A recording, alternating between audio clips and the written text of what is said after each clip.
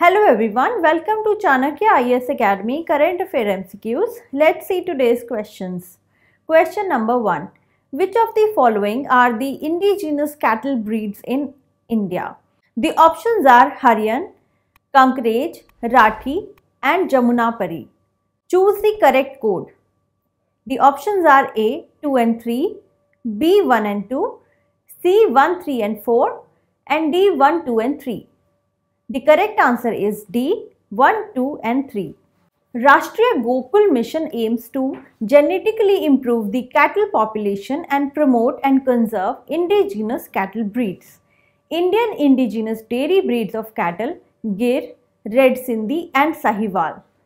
Indian indigenous draught breed of cattle Halikar, Amrit Mahal, Khillari, Kangayam, Bargur, Amblekeri, Pulikulam and Alambadi. Indian indigenous draught breed of cattle Harikar, Amrit Mahal, Khillari, Kangayam, Bargar, Amblachari, Pulikulam and Alambadi.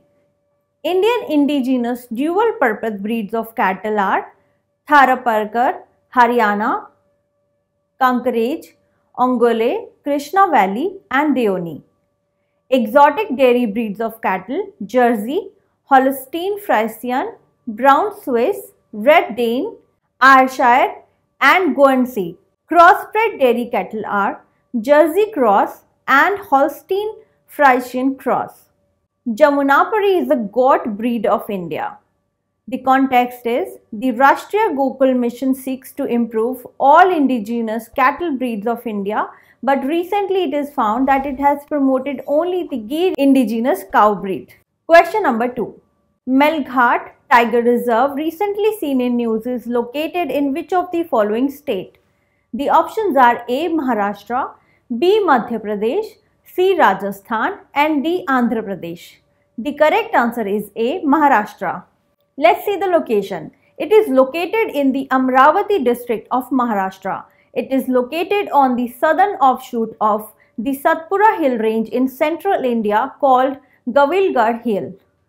It was established as a wildlife sanctuary in 1967 and was declared a tiger reserve in 1974.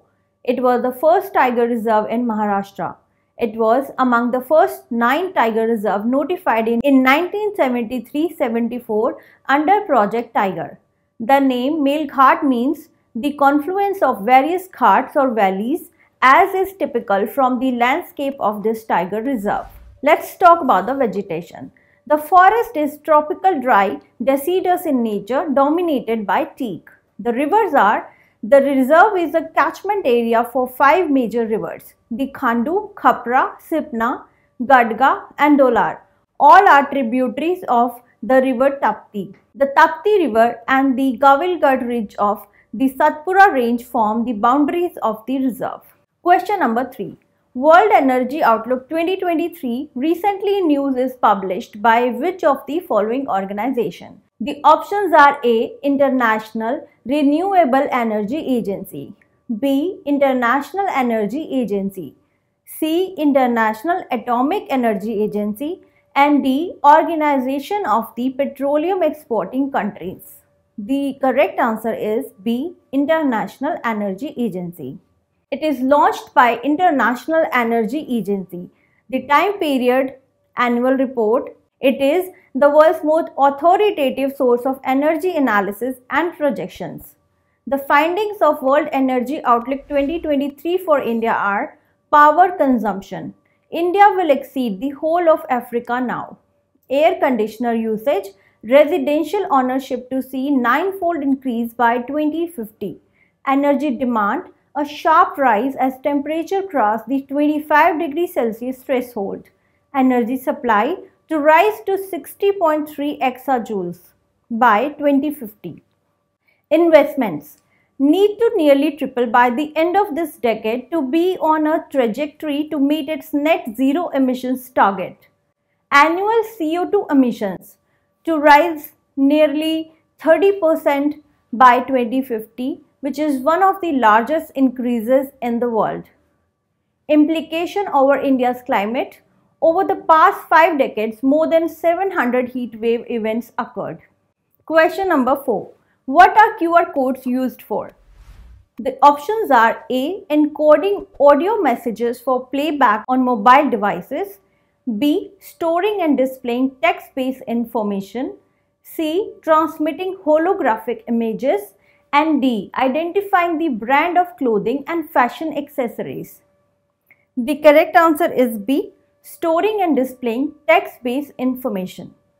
QR codes, which stands for Quick Response Codes, are primarily used to store and display text-based information such as website URLs, contact details, product information, or any other data that can be represented as text. Scanning a QR code with a compatible device such as a smartphone allows the user to access the stored information.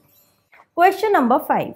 Project Udbhav was mentioned in the news sometimes is associated with.